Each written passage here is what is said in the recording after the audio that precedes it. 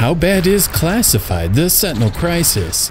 Classified: The Sentinel Crisis is a first-person shooter developed by Taurus Games and released as a budget title exclusively on the Xbox back in 2006. A PlayStation 2 port was supposedly in the works, but cancelled before ever being released. Why was it cancelled, you ask? Perhaps it was because the game was universally panned by critics. GameSpot scored the game a 5.4 out of 10, stating, "The Sentinel Crisis would merely be a slightly below average console first-person shooter if it weren't so short on content and terribly boring." IGN gave the game a 2.1 out of 10, noting, "It's got boring gameplay, poor graphics, unremarkable sound, and only one short game mode. Sure, it's only $20, but it's not worth it." Finally, the official Xbox magazine scored the game a 2 out of 10, proclaiming, "Classified: The Sentinel Crisis couldn't flop much harder if it had gills and a hook in its chops." So, is Classified: The Sentinel Crisis really this awful? Let's take a look.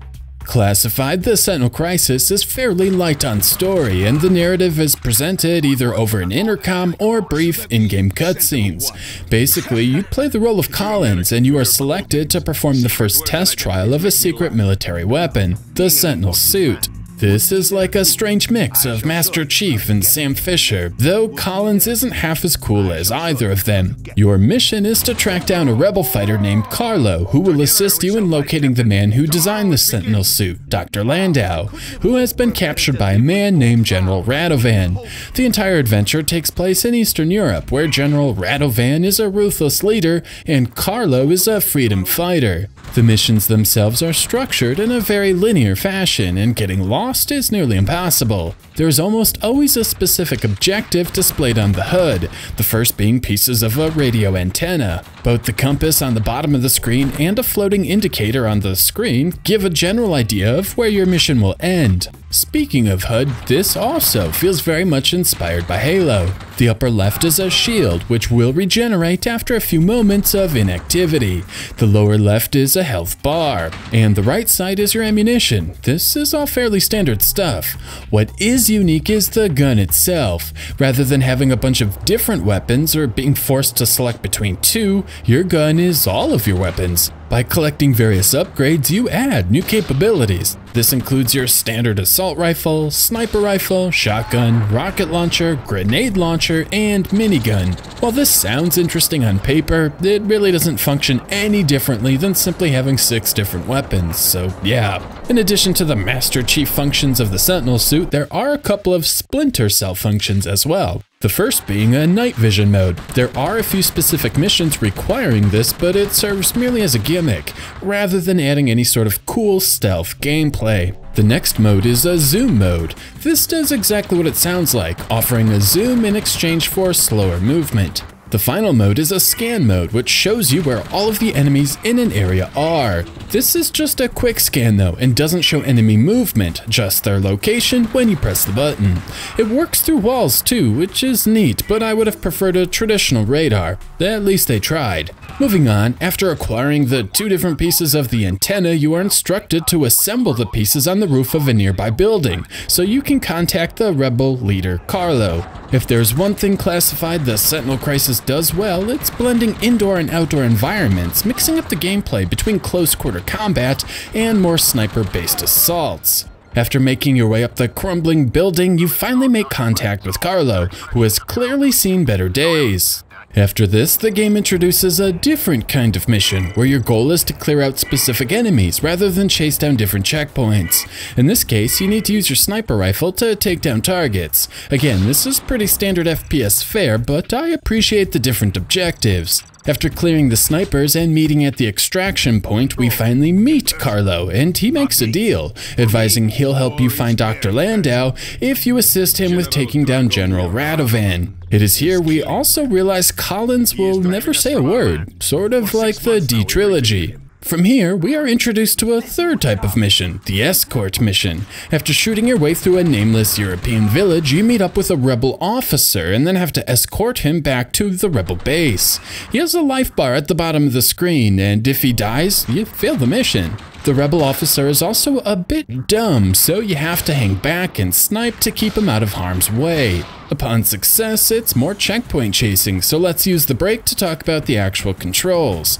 Thankfully, Classified the Sentinel Crisis uses the tried and true dual stick setup, as you would expect from a 2006 shooter. However, the game has a few problems, preventing this from feeling as smooth as other games of the time. The first problem is the lack of any sort of auto-aim or aim assistance. As good as analog sticks are, they just aren't a replacement for the precision a traditional mouse provides. Worse yet, it's nearly impossible to make any sort of small aiming corrections. Instead, you're forced to strafe left or right to make adjustments, which can be tricky if there are obstacles nearby, and is just awkward in general. Speaking of strafing, this is somewhat nerfed as well. As much as the Sentinel suit aids Collins in terms of health, it doesn't help him move left or right. There is a massive drop in speed when strafing compared to moving forward, and unless you are holding the left analog stick straight up, your movement is drastically slowed. The speed reduction is extremely jarring, and when combined with the sloppy aiming, really drags the overall control experience down. Moving on, we arrive at a common mission objective found through the rest of the adventure, grabbing explosives, which are casually lying around, and then attaching the explosives to specific targets so they can be blown up. This brings us to my second complaint with Classified the Sentinel Crisis, the first being the controls, of course. The game reuses set pieces like nobody's business. Seriously, you'll run all the way through a level and then are forced to make your way all the way back.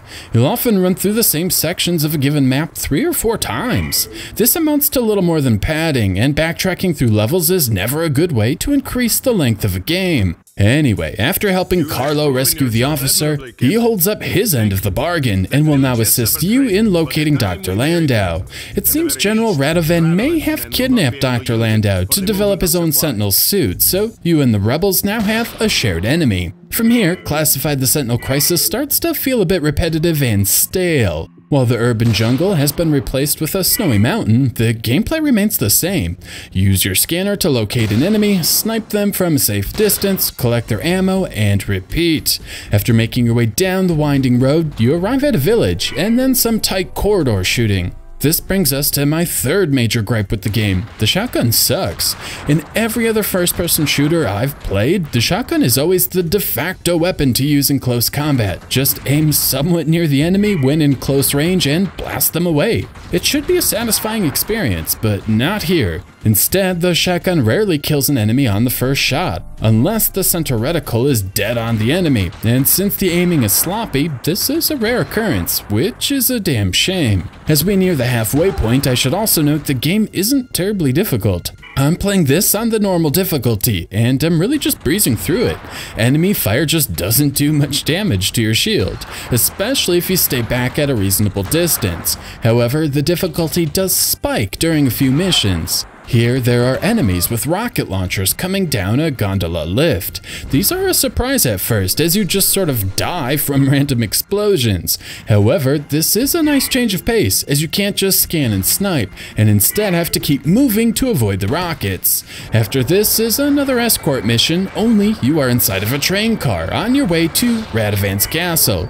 Again, there is a life bar at the bottom of the screen, and you are forced to shoot everything in sight before they can do damage to your train car. This whole level is actually pretty awesome, and I wish more of this variety could be found throughout the game. After the train ride, we finally arrive at Radovan's castle and must infiltrate the castle to rescue Dr. Landau. Unfortunately, Collins falls through a trapdoor and a plot twist is presented. Dr. Landau has not been kidnapped, but is working for the enemy. You are then stripped of the Sentinel suit while the Mad Doctor mocks you. Without the suit and the sweet gun, Collins is obviously vulnerable, and the game turns a little stealthy for a while. But first, for the only time ever in the whole game, you have to punch something to break it, and then the mission begins.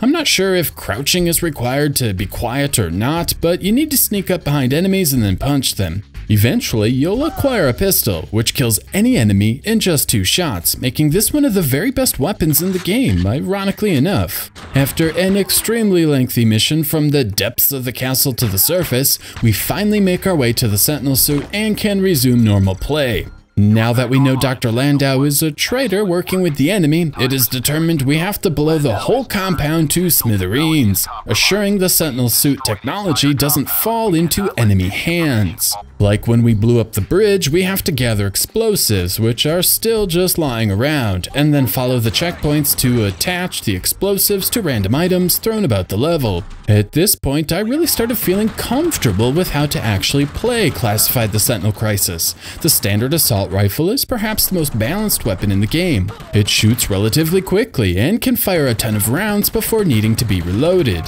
When combined with the zoom function of the Sentinel suit, it really is the go-to weapon for most situations. After placing all 6 bombs, there is a time segment where you have to exit the castle before it blows up. I really don't care for this, and it seems they could wait to detonate the bombs until after Collins is at a safe distance, but whatever.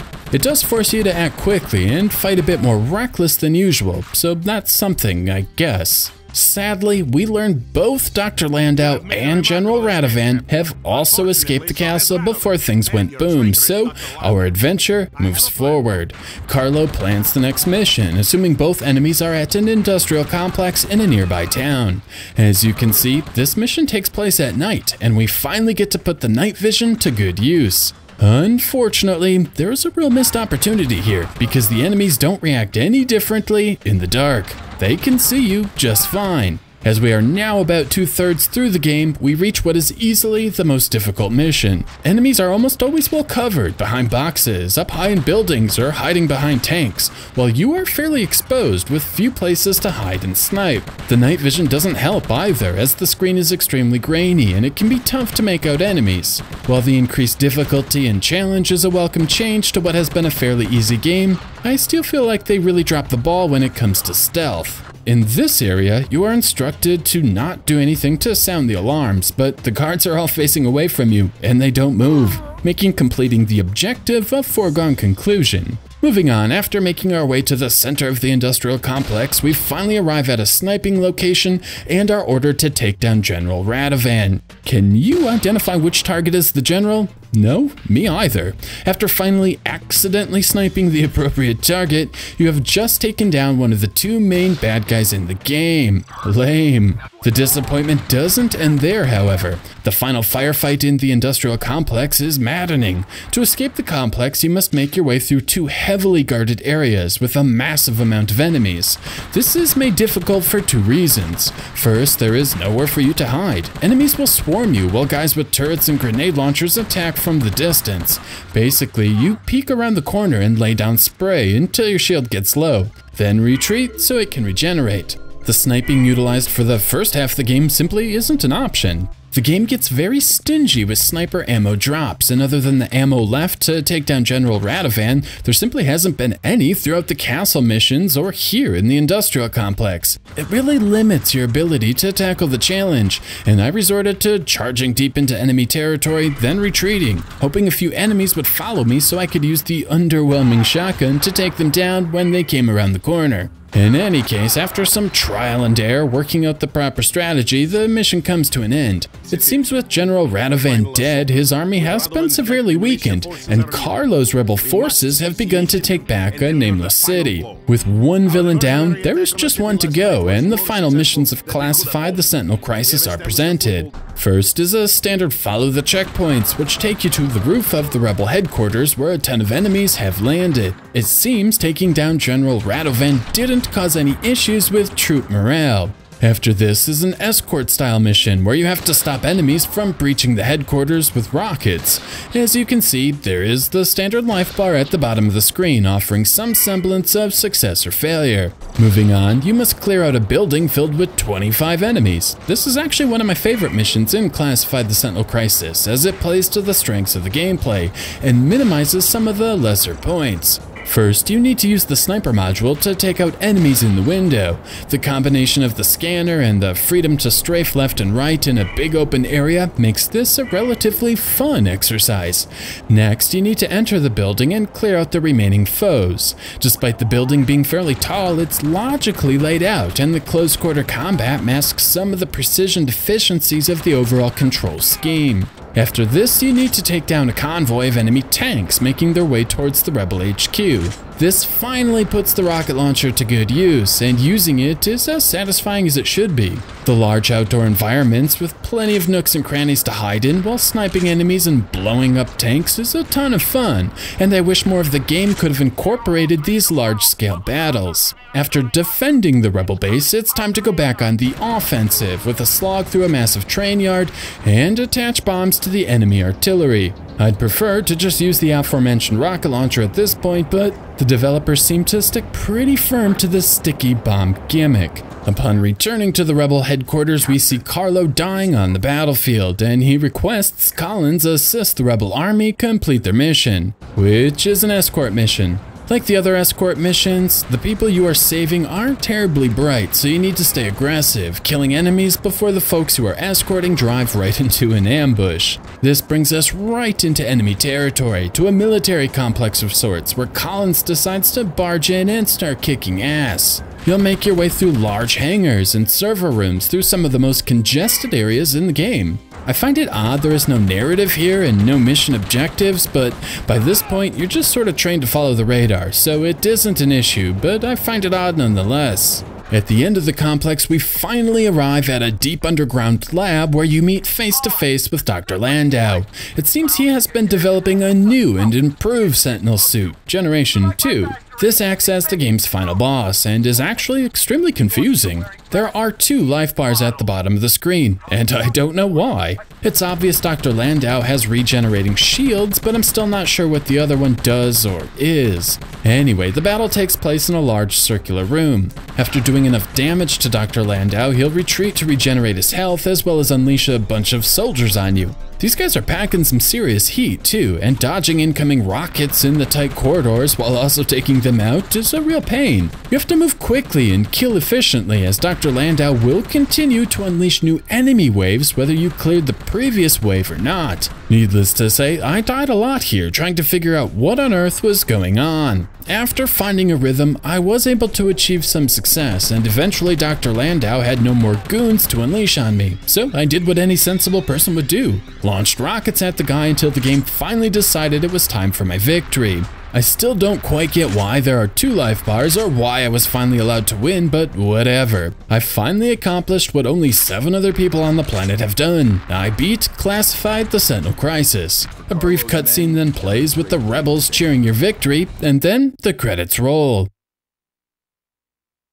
Like some other budget games I've reviewed, the credits are completely silent, which is weird, and the rest of the music isn't much better. Like the gameplay, the developers couldn't quite decide on a genre, and the result is a lackluster mix of high-tech and spy music. It's fine as background music, but isn't dynamic in any way.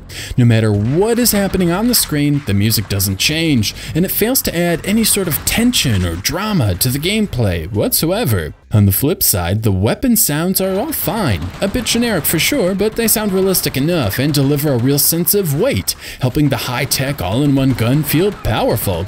And it drowns out the music too, which is a nice bonus. Graphically, things aren't much better. Classified the Sentinel Crisis does support anamorphic widescreen, which is a nice bonus for a budget title, and the 480p visuals do look fairly sharp. Even better, the frame rate is very smooth, staying at 60 frames per second for a majority, if not the entire, adventure. There are even some nice effects like the night vision and scan modes, some motion blur when a grenade explodes near you, and even some field of view effects when zooming in. However, even with all of these goodies, this is not a good looking game by any stretch. The art direction is basic at best, with generic set pieces throughout and a real lack of detail overall. In addition to the low polygon models are some uninspired textures. For a 2006 release, this really should look a lot better than it does. So, with all of that out of the way, we arrive back to the question asked at the beginning of the video. How bad is Classified the Sentinel Crisis? Honestly, this is not a bad game. For starters, there are relatively few glitches to speak of. Other than the chat heads getting stuck on the screen in a few areas, Classified the Sentinel Crisis is fairly polished and complete. There are some bright spots as well, with the occasional escort missions offering a nice change of pace, and the stealthy segments after you lose the Sentinel suit mixing up the gameplay, forcing you to play fairly conservatively. However, these fun moments are few and far between. A vast majority of Classified the Sentinel Crisis is repetitive, and despite a relatively short 6.5-hour runtime, there isn't much here to hold your attention. The main character looks like a dork, the strafing is nerfed, aiming is less than precise, and the overall presentation is average at best. It makes most of the game feel like a giant waste of time, which is probably not what Taurus Games was going for. Unfortunately, I'm not sure Taurus Games actually knew what they were going for. There are some hints of stealth here and there, but these concepts are never fully realized. The scan mode is interesting, but it feels like a crutch for the weak AI. Enemies rarely charge at you, and certainly never move in any sort of intelligent way. They just stand there and wait for you to kill them. Without the scan, you'd likely not even realize you were near an enemy, until it was too late. Really, the only highlight here is the voice acting, and specifically Carlo. This guy's a riot, and listening to him bark out orders at the beginning or end of the missions is a treat. The Eastern Bloc accent along with the passion are the glue preventing this game from being a total disaster. He should have been put on the game's cover, rather than this generic logo. So, what we are left with is a generic shooter with below average controls, a couple fun missions, a protagonist far less interesting than a side character, a smooth frame rate, a decent challenge at times, and no real bugs or glitches. Add all these together and Classified the Sentinel Crisis isn't all that bad, but it's also far from good. It's below average, and on a system with a ton of awesome shooters, it's probably best avoided.